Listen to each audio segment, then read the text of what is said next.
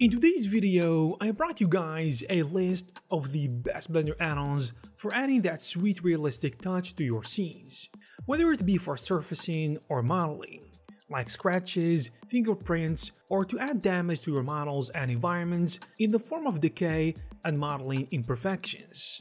But before we continue, I want to let you guys know that the Blender market is having right now a huge sale, where you can save 25% or more on over 11,000 Blender add-ons, courses, models, you name it. And by the way, if you don't know where to start, you will find a list in the description of this video with the best add-ons in all categories. So without further ado, let's jump right into it.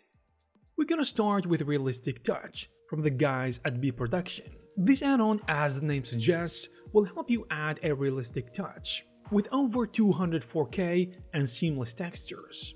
Among these, we can find styles such as fingerprints, dust, scratches, grunge, you name it. And what makes it even better is that they were optimized to work with Blender. All you need to do is just drag it into the shader editor from the asset browser, for example, and you are good to go. Each node also comes with a collection of adjustments, such as the ability to change the brightness, contrast, or colors. So you can use them to add subtle details, stack them on top of each other, or anything else in between, because imagination is your limit, as they say.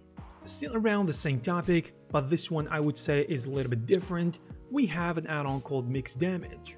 It enables you to mix and layer different types of damage effects directly onto your mesh. And unlike other add-ons that deal with materials, this one directly affects your geometry, enabling you to damage the outer surface in addition to the ability to add various types of internal damage in the form of cracks and spheres. It comes with 24 procedural destruction nodes that can be mixed and layered on top of each other, but it doesn't stop there, because after generating internal damage, you can access a different feature that allows you to add extra details like gravel, noise, and steel damage, helping you enhance the realism of your objects. In addition, the add-on comes with a tool to add bricks, rocks, and steel underneath your object, which works amazingly well with internal damage. On a side note, and this is important, this add-on might be resource intensive, especially if you use it the wrong way. So don't bump up the quality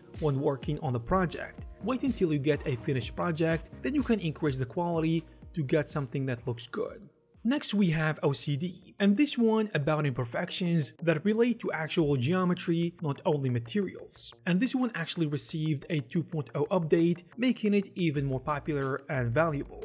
If you are not familiar with O.C.A or one-click damage, let me tell you about it. This one is all about adding imperfections in the form of cracks or damage onto your perfectly crafted 3D models. You can use it on multiple meshes at the same time, which is interesting. And you can also quickly toggle between different patterns by simply hitting a button to switch from different noise types like clouds and Musgrave, for example.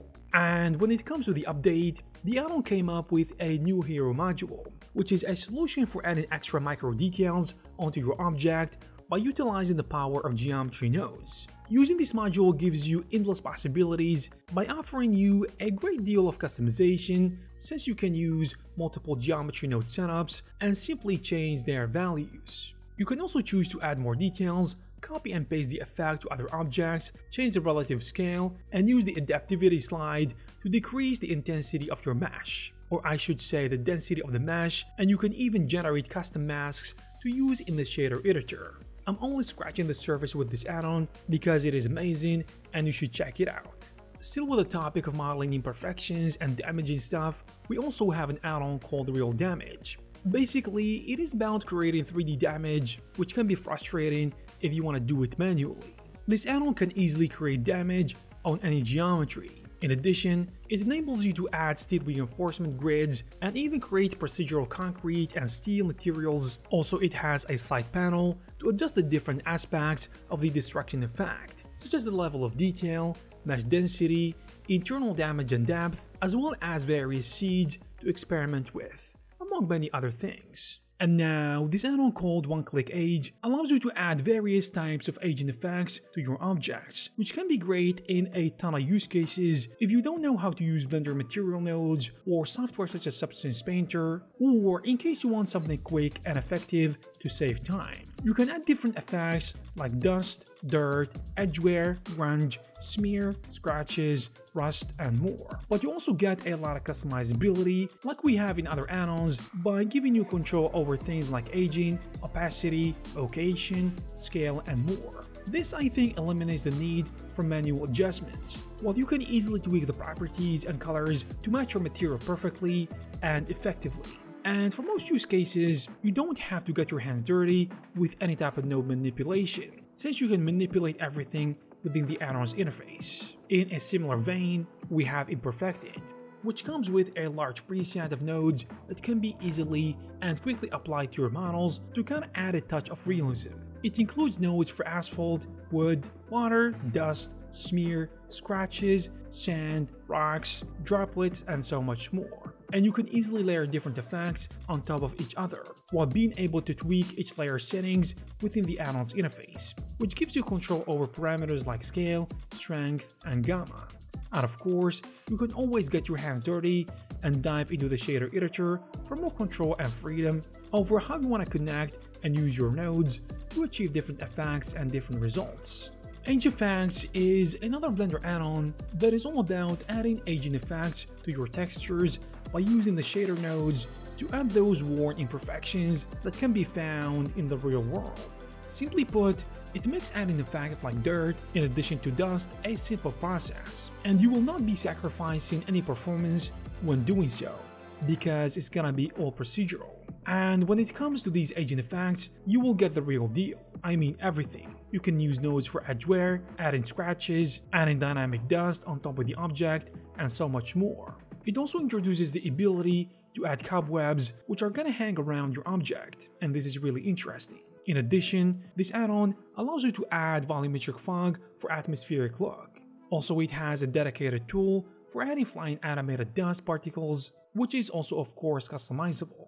Continuing with imperfections and details, but this one I think is raising the bar with the add-on called Smart Weathering. It is more like a software made specifically for creating all sorts of imperfections and weathering effects, but without the need to leave the software, which is Blender. It collects all the weathering effects such as worn effects, smudginess, dirt, splashes, dust, wetness, you name it, and it does this all in one shader. So all you have to do is adjust the values of each effect with the slider from 0 to 1, which allows you to pack all these details in one material without having to deal with hundreds of nodes. What's cool about the add-on is that you don't have to deal with the UVs. You can just keep working on your model and the texture is gonna be updated in real time. All of this in addition to a layer-based system in the M panel, also animatable effects, and a light setup feature. I hope you guys found this video useful and informative.